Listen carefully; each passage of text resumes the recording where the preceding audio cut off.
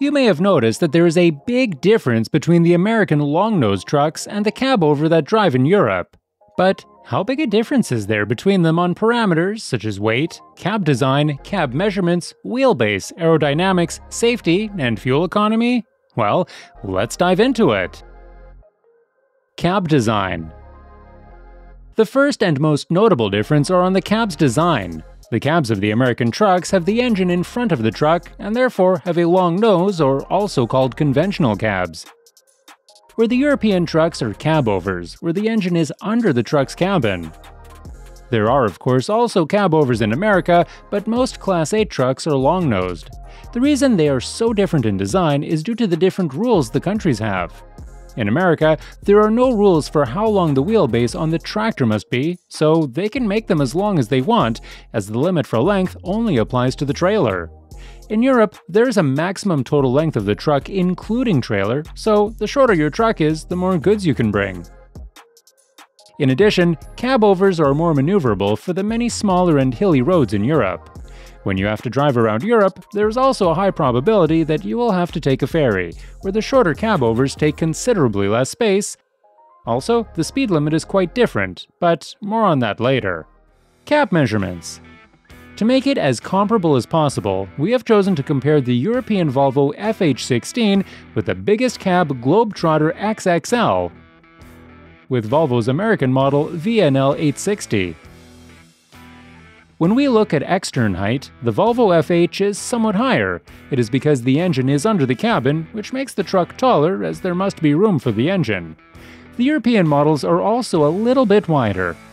But the American cabs are much longer, with a cab length of around 197 inches, where the European version's cab is only around 86 inches in total length. This gives the driver a lot more living space, while the American trucks have wardrobes, resting space, and so on. The wheelbase on the American trucks are also much longer, with a standard wheelbase on the Volvo VNL 860 at 222 inches, where the Volvo FH is only 133.5 inches. When we look inside the cabin, the standing height is higher on the VNL Sleeper with an internal standing height of between 81.4 and 102 inches, as the cab is higher in the back.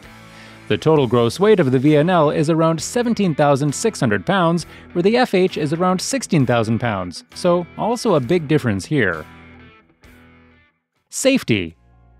All truck brands test their cabs and must undergo several crash tests to be approved for use, and there is a high level of safety and number of airbags in almost all truck brands.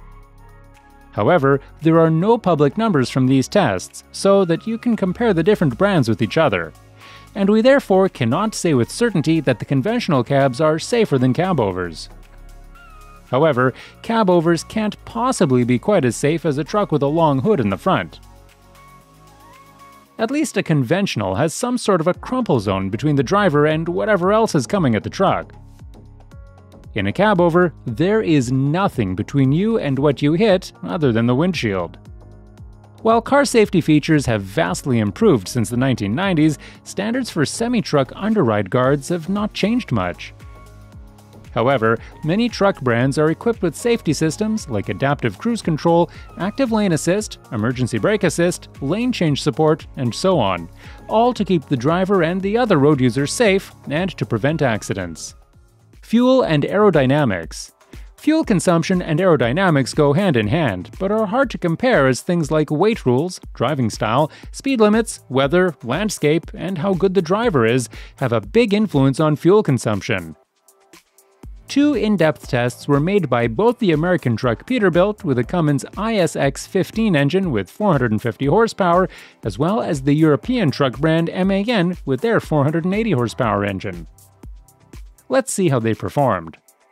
The first test was on a 312-mile route between Denton and Vernon in Texas, with a gross weight of 65,000 pounds running 64 miles per hour.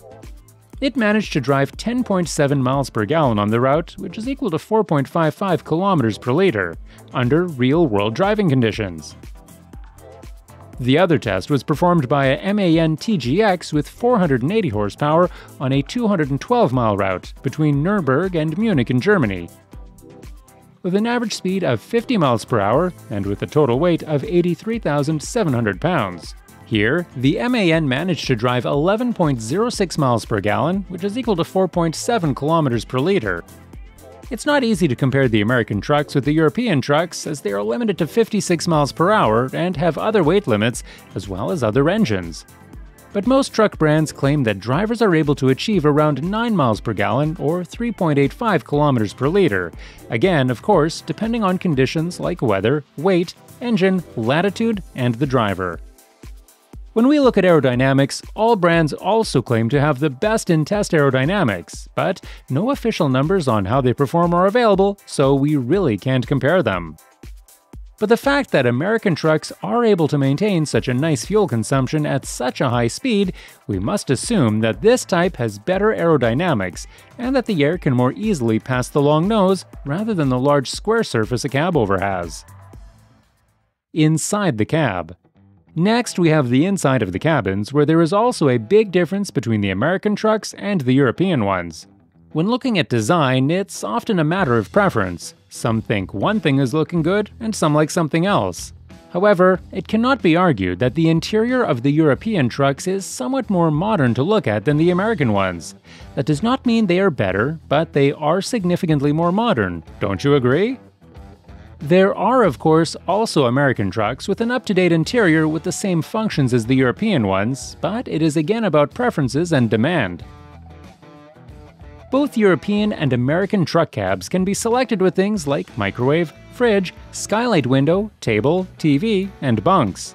But there is simply more space in the large American cabs, where you can also choose things like a wardrobe, a sitting area with a table, side window, and in some, even a toilet.